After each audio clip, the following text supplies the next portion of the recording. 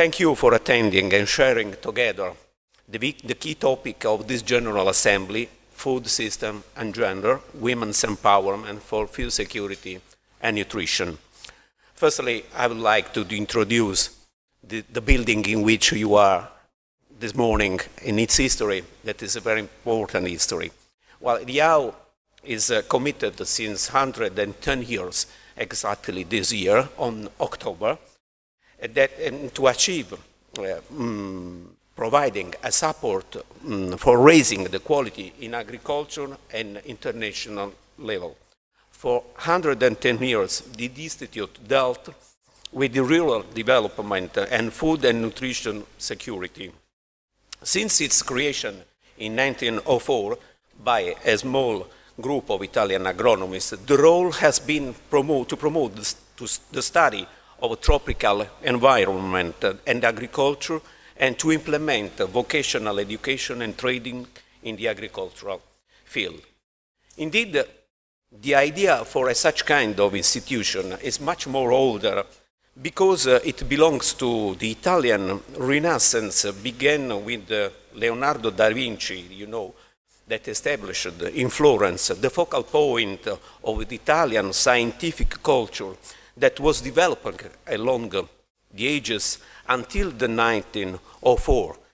So the Institute really nowadays is a branch of the Italian Foreign Affairs and International Cooperation, and its mandate to support its ministry in the field of tropical and subtropical agriculture and environment.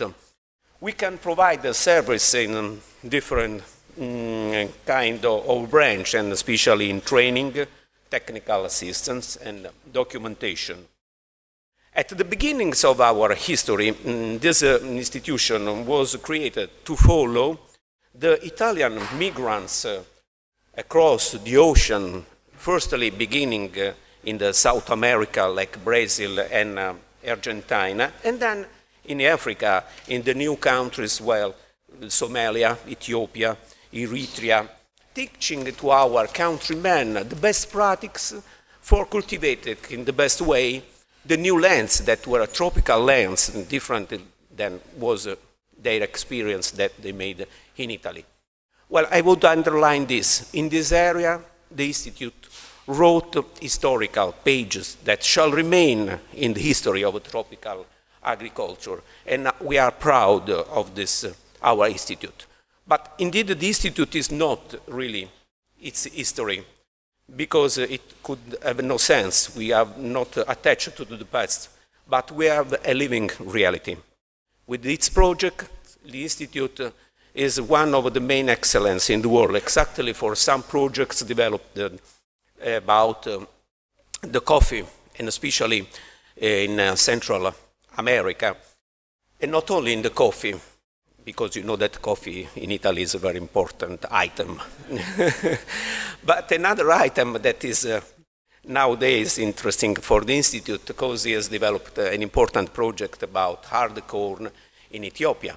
The second branch of Italy, pasta is pasta. When you say coffee and pasta, I have told everything about the Italian history.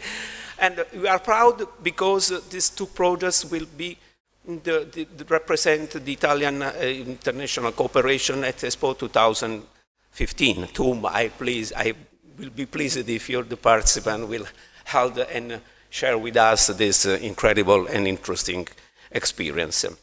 Presently, the mandate of the Institute, which has become, from last August, a part of the Italian Agency for Cooperation, is to provide training, advice and technical assistance in the field of tropical and subtropical agriculture and environmental protection.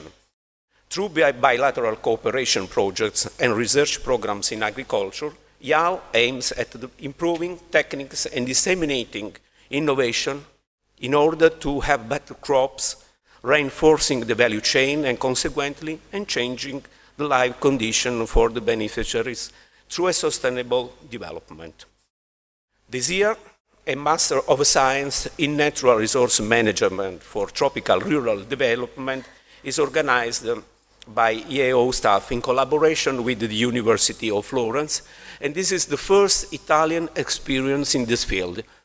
This course joined really two previous master courses that the Institute developed since 40 years about geomatic and tropical irrigation. And now we have decided to join them for making a new step across the world necessities. And so I think that is also a chance for the people coming from developed countries to attend our master course. Well, IAO also provides policy advisory on rural development and food security to the Italian MAF and EC, analyzing the international situation in order to align the actions with the needs of the partner countries and harmonizing the Italian policies with those of the other UA countries. Well, in line with the Italian cooperation guidelines, IAO has implemented and implements its activities with a special attention to the crucial role of the women within the farmers and the smallholders farmers economy. Well, I don't take the floor to Consigliere De Chiara will explain better this point. Well, at the end, I want only to mention the project founded by the Italian Ministry for Foreign Affairs, named EAO Gender, a research project which was implemented by EAO in collaboration with other stakeholders, beginning from 2010 until 2012, with the aim to provide tools for a gender reading key of the Italian cooperation projects on the offer, suggestion and recommendation to ensure the quality of gender and changement of the role of the women in agriculture. So, ladies and gentlemen, I wouldn't take any more time to you and to your important job. So, immediately I want to give the floor to Consigliere De Chiara to explain better my ideas. Thank you very much and enjoyed our presentation.